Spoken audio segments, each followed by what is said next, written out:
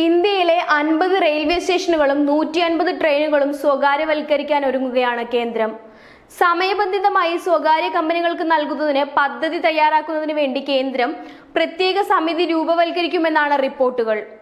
രാജ്യത്തെ 400 റെയിൽവേ സ്റ്റേഷനുകൾ ലോക നിലവാരത്തിലേക്ക് ഉയർത്തുന്നതിന് 1,00,000 കോടി രൂപയിൽ ലക്ഷ്യമിടുന്ന പദ്ധതിയിൽ ആദ്യഘട്ടമായി 50 സ്റ്റേഷനുകളാണ് സ്വകാര്യവൽക്കരിക്കുന്നത്.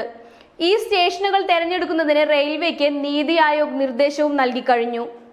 നടപടിക്രമങ്ങൾക്കായി പ്രത്യേക സമിതിയിൽ നീതി ആയോഗ് അധ്യക്ഷൻ Amitabh Kant, railway board chairman VK Yadav, സാമ്പത്തിക കാര്യ സെക്രട്ടറി, ഭവന നഗരകാര്യ സെക്രട്ടറി, എഞ്ചിനീയറിംഗ് റെയിൽവേ ബോർഡ് അംഗം, ട്രാഫിക് റെയിൽവേ ബോർഡ് അംഗം എന്നിവരായിരിക്കും ഉണ്ടാവുക. Railway station സ്വകാര്യവൽക്കരിക്കുന്നതിന്റെ മേൽനോട്ടവും സമിതിക്കായിരിക്കും.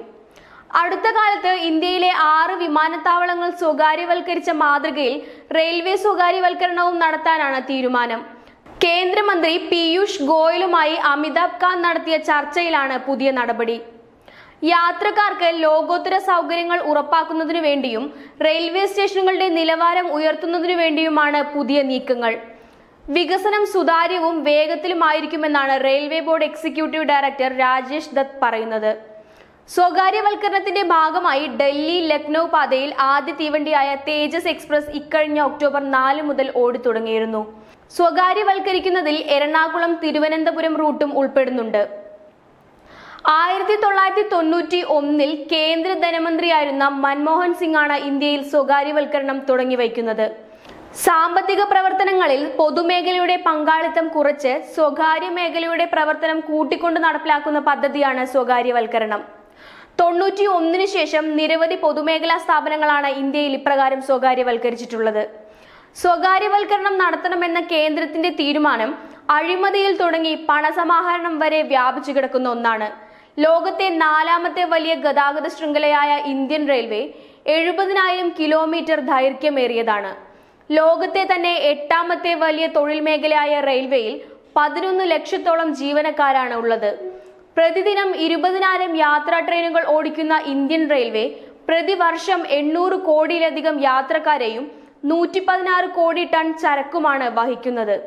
മാത്രമല്ല അംഗപരിമിതർ, മുതിർന്ന പൗരന്മാർ എന്നിവർ ഉൾപ്പെടുന്ന 53 വിഭാഗം യാത്രക്കാർക്ക് 33,000 കോടിയിലധികം യാത്രാ ഇളവുമാണ് നൽകുന്നത്.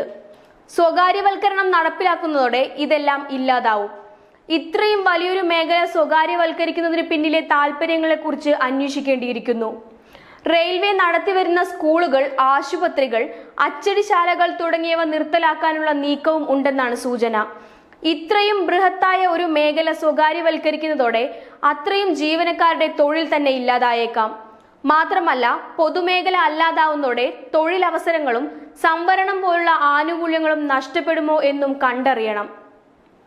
സ്വകാര്യവൽക്കരണത്തിനായി സമിതി രൂപീകരിക്കുന്നതിന് മുമ്പ് തന്നെ ലാഭകരമായ പല റെയിൽവേ വിനോദസഞ്ചാര സേവനങ്ങളും സ്വകാര്യവൽക്കരിക്കപ്പെട്ടതായാണ് ജീവനക്കാരുടെ സംഘടനകൾ പറയുന്നത്. ചരക്കു ഗതാഗതവും പൂർണ്ണമായി സ്വകാര്യവൽക്കരിക്കപ്പെട്ട സ്ഥിതിയാണ്. ഇപ്രകാരം പൊതുമേഖല ഓരോന്നായി സ്വകാര്യ മൂലധന ശക്തികൾക്ക് അടിയറവ് വെക്കുന്നത് ചങ്ങാത്ത മുതലാളിത്തത്തിന്റെ ലക്ഷണമായി പലരും ചൂണ്ടിക്കാണിക്കുന്നു. മാത്രമല്ല ഇതുവഴി നിഷേധിക്കപ്പെടുന്നത് ഇന്ത്യയിലെ ഓരോ പൗരന്റെയും ചില അവകാശങ്ങൾ കൂടിയാണ്. സ്വകാര്യവൽക്കരിക്കുന്നതിന്റെ ഭാഗമായി എയർ ഇന്ത്യ ഉൾപ്പെടെ 40 പൊതുമേഖലാ സ്ഥാപനങ്ങളുടെ പട്ടിക നീതി ആയോഗ് നേരത്തെ തന്നെ കേന്ദ്രത്തിന് കൈമാറിയിട്ടുള്ളതാണ്.